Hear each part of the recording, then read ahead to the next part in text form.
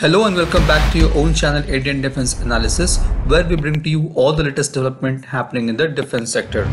SU-30 MKI is the backbone of Indian Air Force, and its upgrades are happening silently and steadily.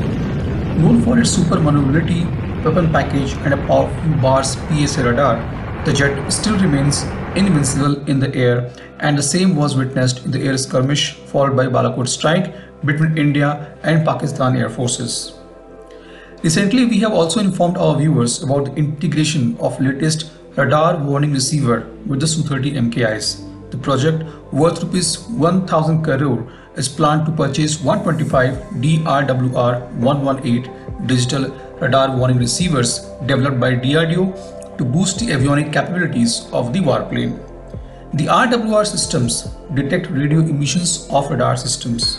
Their primary purpose is to issue a warning when a radar signal that might be a threat is detected. The new DRWR makes the detection process more versatile, flexible, and powerful against even the most complex radar signatures. Recently, we have also seen a picture of SU-30 MKIs armed with Rafael SPICE 2000 Precision Guided Munition and Lightening targeting pod.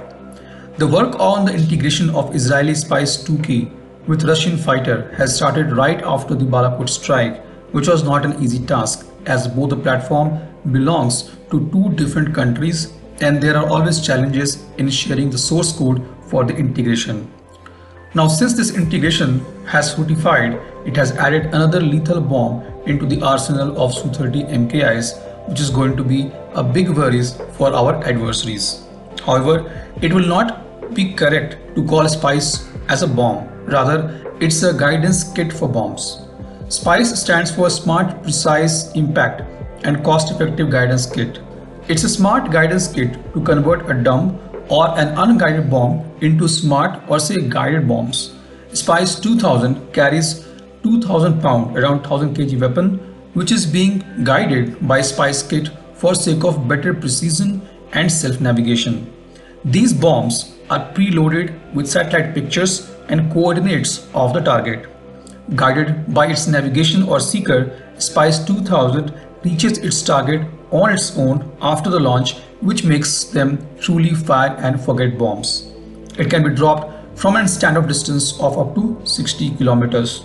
However, just by knowing SPICE 2000, we cannot say which bombs were used. SPICE 2000 are also known as bunker busters because they first penetrate inside the concrete structure with huge impact due to its momentum followed by an explosion. Therefore, there might not be any visible structural damage where the bomb is dropped except for a hole. However, everything inside the structure is destroyed. It is also important to note that when we say SPICE 2000 or SPICE 1000, it does not include explosive warhead of 2000 pounds or 1000 pounds respectively. The explosive warhead will be lesser than that, and the explosion percentage in the total mass of bomb could go very low depending upon the other requirements. The penetration oriented weapons such as SPICE spends a large portion of their mass in metal casing, which is responsible for the penetration. Another noticeable point is that it is an anti-personnel bomb, which means it creates much high temperature instead of creating high pressure blasts, which again explains why there won't be much visible structural damage. While the Mirage 2000 used in strike package of Balakot strike can carry only 2 Spike 2000, the SU-30 MKIs can carry 6 of them, which means one SU-30 MKI is sufficient to carry out bombing mission like Balakot.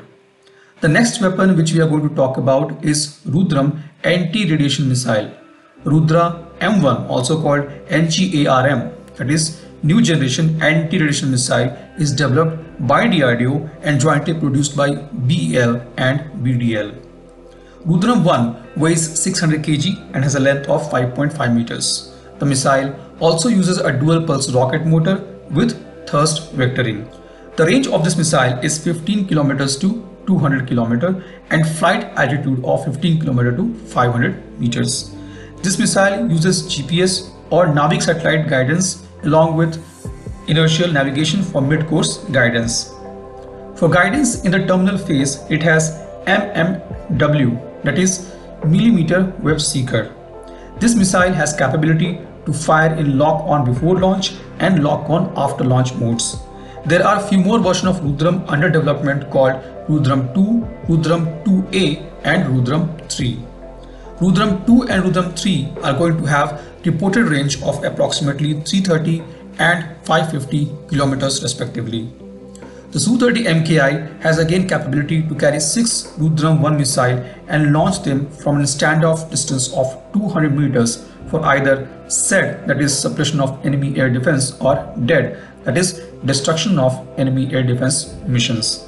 The launch of Rudarm from a standoff distance of 200 meters is beyond the reach of surface-to-air missile of Pakistan and China except for S-400 systems. Back in October last year, Rudarm-1 was tested from SU-30 MKIs from Wheeler Island. This was today's update. Please let us know what is your views about these in comment section. Feel free to post your comments and suggestions about any topic related to defense sector on which you want to hear from us. With this, I would like to say goodbye and Jai Hind friends. Please like and subscribe our video if you have not done already. We will be soon back with more interesting and amazing development happening in defense sector.